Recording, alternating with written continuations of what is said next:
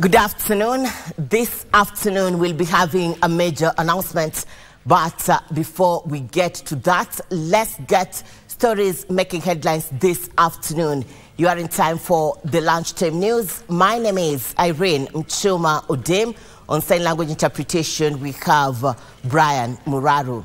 Now, the Law Society of Kenya says it condemns the onslaught on the judiciary and the threats by the executive that it will disobey court orders. The lawyers staged a peaceful procession in the city center demanding the independence of the judiciary and the adherence to the rule of law. The LSK has also hit out at Parliament for indicating it will ignore a court order and continue with the public participation process on the affordable housing bill. It is a march in support of the statehood of the nation of Kenya, because Kenya cannot exist as a country if it is not ruled by the rule of law.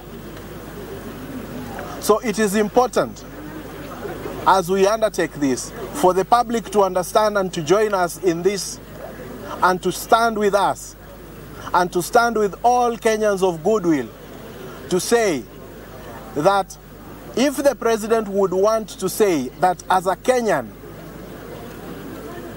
he can choose which order of the court to obey or not, what makes it different from any other Kenyan from saying we are not going to obey those orders?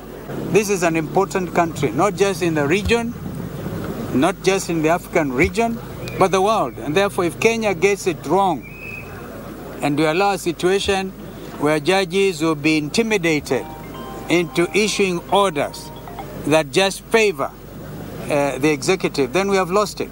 LSK united shall never be defeated. Our people united shall never be defeated. Long live the Constitution, long live! Long live! Long live the people, long live! Long